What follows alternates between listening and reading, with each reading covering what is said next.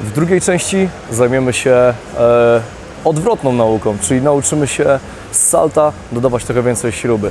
Żeby to robić, potrzebujemy prostego salta, będziemy to robić z layouta.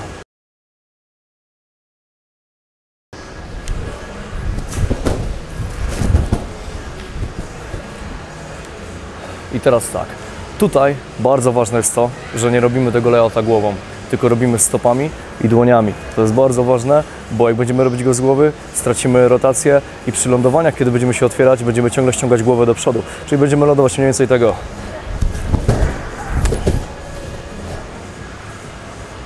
Co tak naprawdę w niczym nam nie pomoże. To, co my sobie zrobimy, to zaczniemy sobie otwierać tego layouta delikatnie do boku ćwiartkami. Czyli zrobimy sobie coś takiego. Robimy sobie na początku zwyczajne proste salto. I lądujemy sobie na nogi. Jak będziecie widzieć ziemię, dosłownie w ostatniej chwili, kiedy nogi są dosłownie tyle od ziemi, próbujemy sobie skręcić ten ruch i klatką piersiową, i biodrami do boku. Bardzo ważne jest to, że całe ciało się otwiera. Najprościej to zrobić zaczynając od głowy, czyli jak zobaczycie sobie ziemię, skręćcie sobie głowę, a dłonie, stopy i cała reszta torsa i nogi same się otworzą. Czyli robimy coś takiego. Proste salto, na samym końcu otwieramy do boku delikatnie. Dzięki tej metodzie bardzo łatwo się nauczyć nakręcać jeszcze więcej salta w śrubie.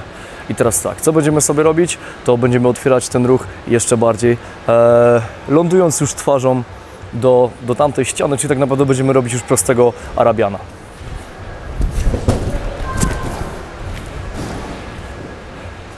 Bardzo ważne jest to w prostym arabianie, że też otwieramy go na samym końcu. Nie chcemy go od razu wkręcać, także już się otwieramy barkami, tylko myślimy o zwykłym salcie do tyłu, zwykłym prostym salcie, dobra? Wychodzę centralnie przez głowę, nie nakręcam nic do boku, tylko centralnie przez głowę. Czekam, aż zobaczę ziemię i dopiero wtedy mocnym skrętem, szczególnie właśnie tutaj w torsie i biodrach, otwieram cały ruch w rotację. Bardzo ważne jest też to, że nie możemy patrzeć się ciągle na ziemię, bo nasze ciało się po prostu nie otworzy w rotację. Musimy też po tym, jak zobaczymy ziemię, otworzyć się i wzrokiem w tą stronę. Motyw, jaki teraz sobie dodamy kolejny, to to, że będziemy dodawać jeszcze więcej rotacji do tego arabiana. Czyli tak naprawdę próbujemy sobie zrobić 3/4, to w większości wyjdzie już praktycznie cały full. To, co chcemy sobie zrobić, to właśnie na samym początku dodać więcej rotacji z barków. Czyli kiedy ja będę wchodził przez głowę, chcę trochę mocniej otworzyć się moimi barkami i tutaj też skręcić bardziej biodro. Oś obrotu, jaką mamy w fullu, otwiera nas nie tutaj do boku, tylko ta oś idzie nam tutaj przez całe ciało i do otwierania się w fulla poza dłoniami musimy też użyć całego torsa, czyli musimy się skręcić mocno w ten sposób, aby móc nakręcić rotację. To oczywiście nie jest przydatne tak bardzo w fullu zwykłym, którego oczywiście możemy zrobić nawet przez bok, ale chodzi o poprawną technikę, która potem nam się przyda do nakręcania dwójek i trójek. Ok, czy jak będziemy robić? Po prostu trochę mocniej otwieramy się na początku. Możemy spojrzeć też przez bark na ziemię i wtedy nakręcić 3/4.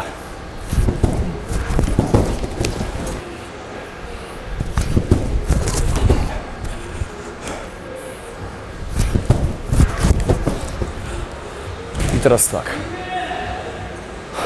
Jeśli nie poczuliście do pełnego dokręcenia, tak jak ja teraz zrobiłem, zobaczcie, że już samo otwieranie głowy w tą stronę pomaga nam lepiej otwierać się w całą śrubę. Teraz to, co musimy zrobić, to po prostu przy wejściu, w tym momencie, kiedy byśmy chcieli otwierać całe salto w bok, chcemy po prostu się całym ciałem skręcić mocno w rotację.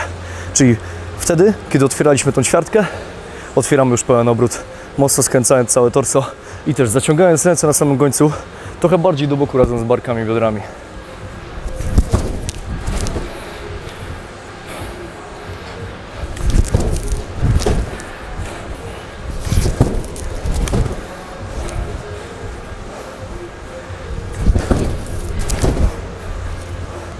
Ważna sprawa w fullu to też spotting, czyli jak zaczynamy ruch, nie patrzymy się w glebę i przede wszystkim najważniejszy błąd, nie otwieramy się w patrzenie na ziemię przez górę, czyli nie robimy tego.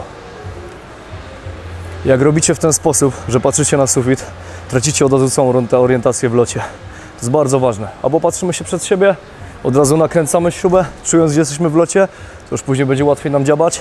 Albo robimy oszukaną jak trickerzy, czyli po prostu wchodzimy, od razu patrzymy się przez bark, gdzie jest ziemia, przez co łatwiej nam dokręcać całą rotację.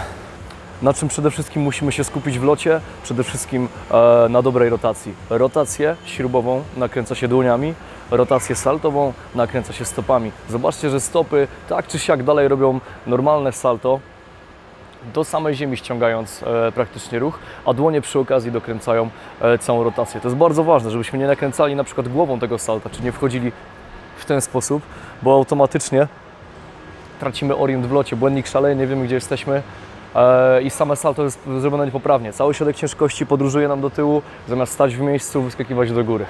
Więc bardzo ważne jest to, że nie używamy głowy do robienia salta na trampolinie, tylko stóp. Ze stóp się wybijamy i stopami mocno kręcimy. Jeśli tego nie czujecie, bardzo fajne ćwiczenie, wyciągnijcie sobie ręce do góry i po prostu zróbcie nogami całe salto.